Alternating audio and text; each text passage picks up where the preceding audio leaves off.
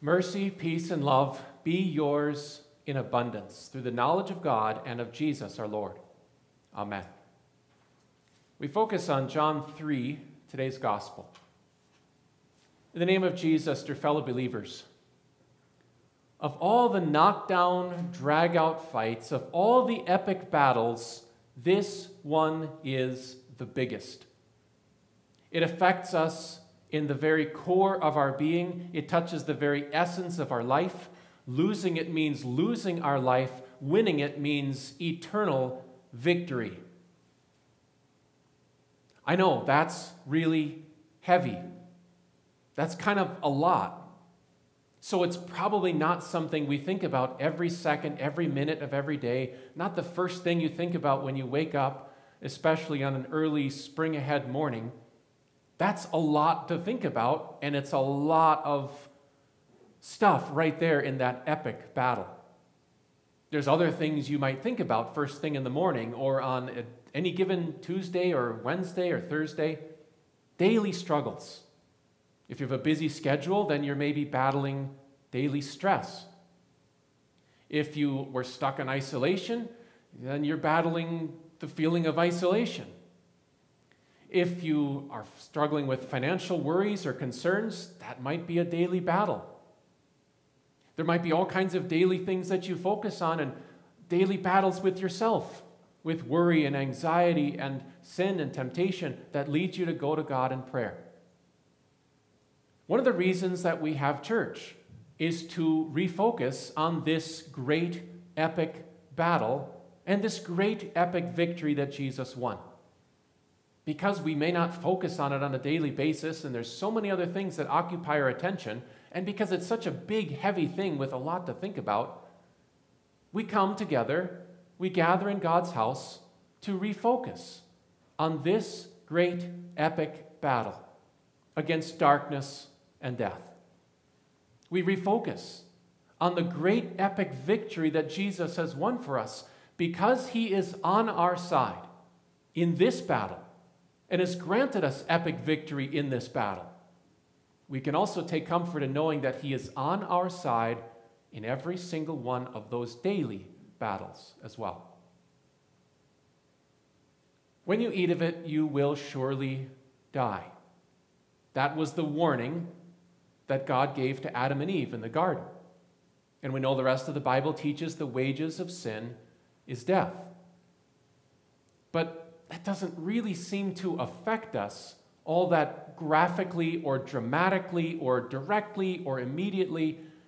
We sin on a daily basis, and yet we haven't died from it once.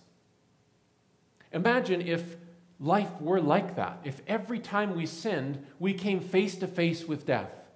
If all of a sudden some deadly peril confronted us, and all of a sudden we were on our knees pleading for our life before God, and Jesus stepped in to defeat and beat back death and take our sin away and give us life.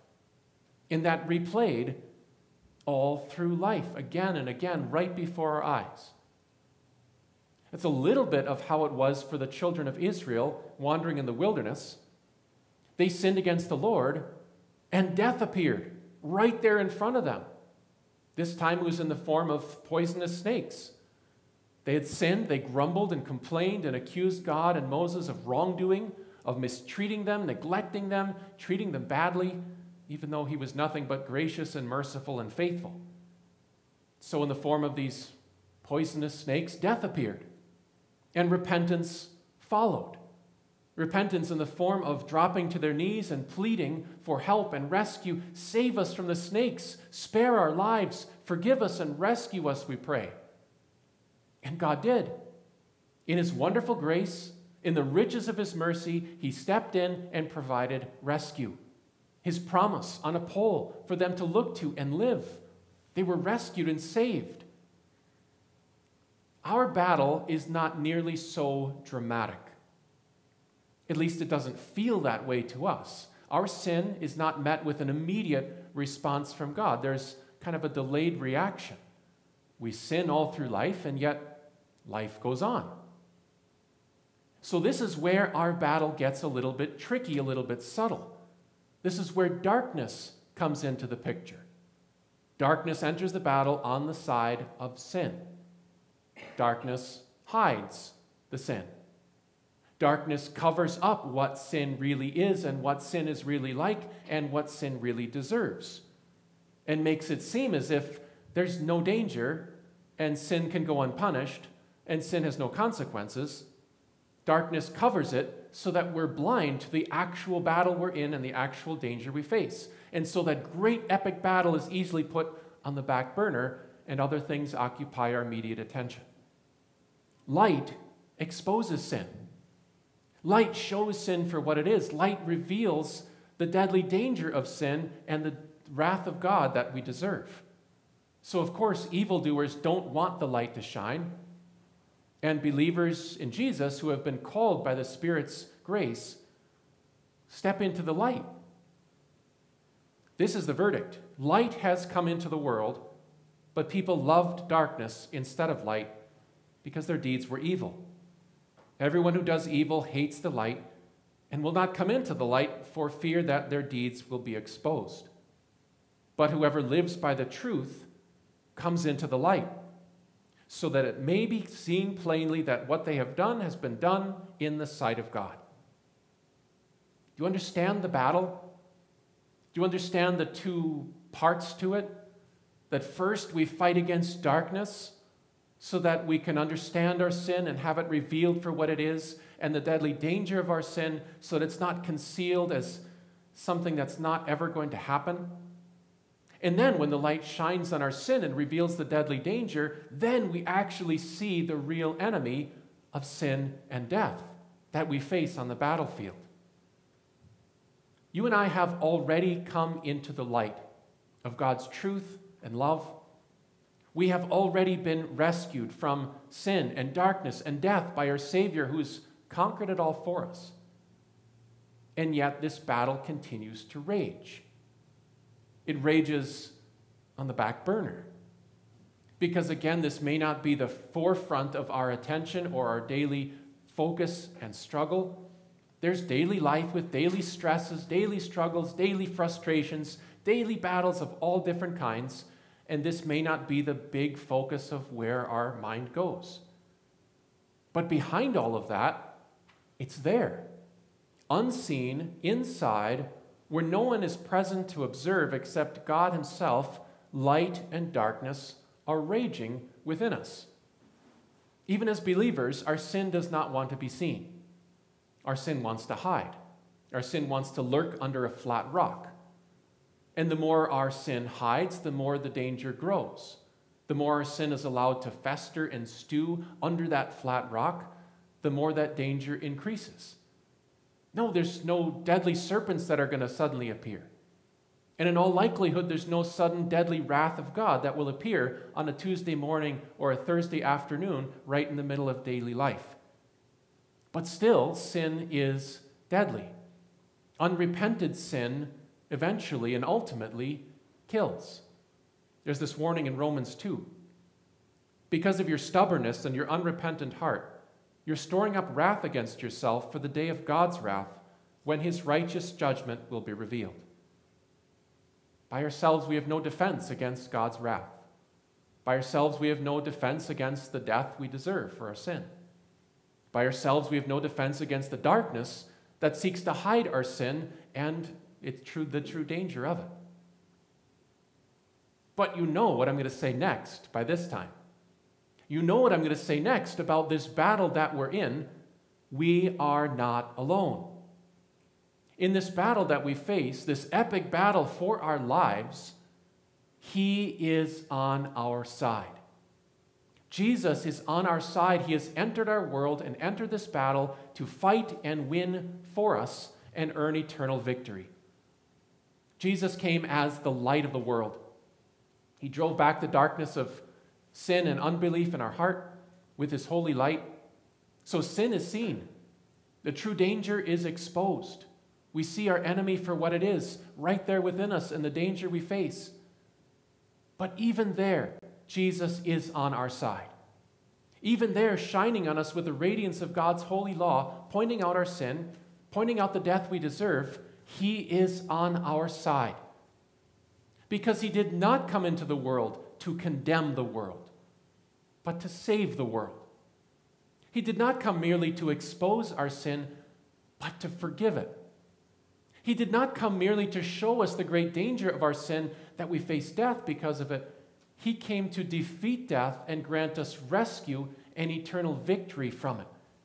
This is the whole good news of the gospel that we know and love and continue to refocus on, that he is on our side, that God loved us despite our sin, that God gave his Son to save us from our sin, that God condemned his Son for every sin, so that every sinner is now forgiven. You heard the words, now hear them again.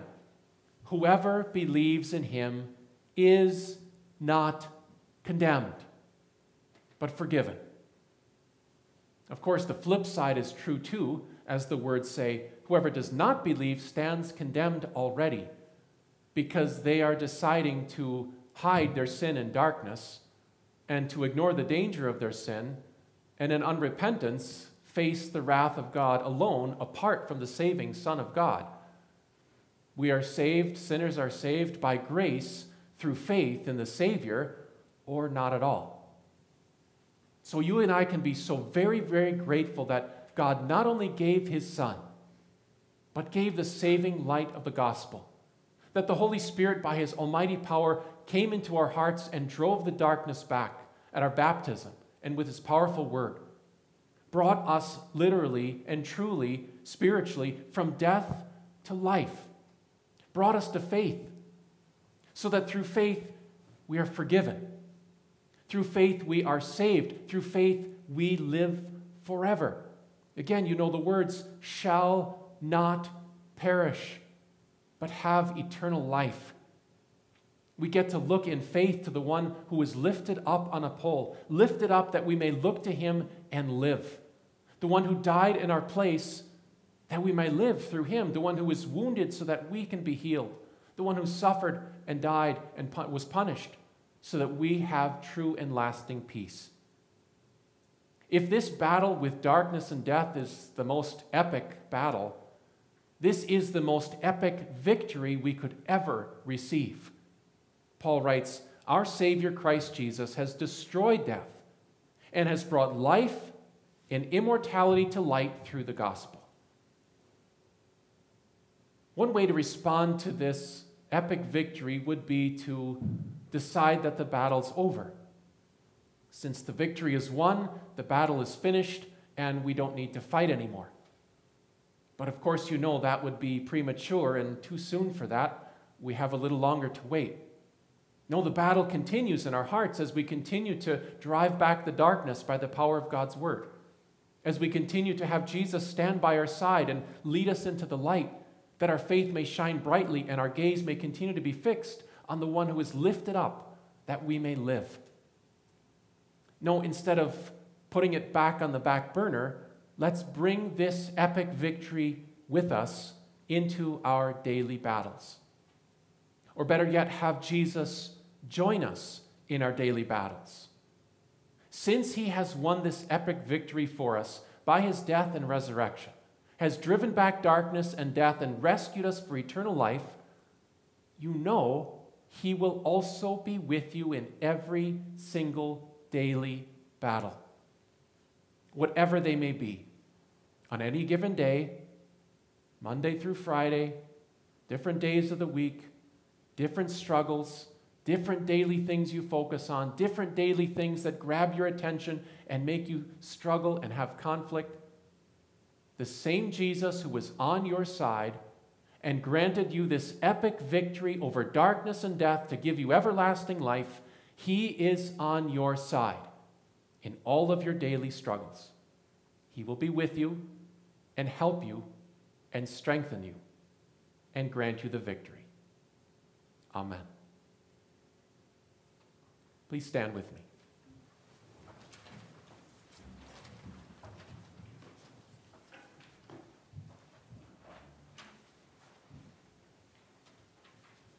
Our Savior, Christ Jesus, has destroyed death and brought life and immortality to light through the gospel. Amen.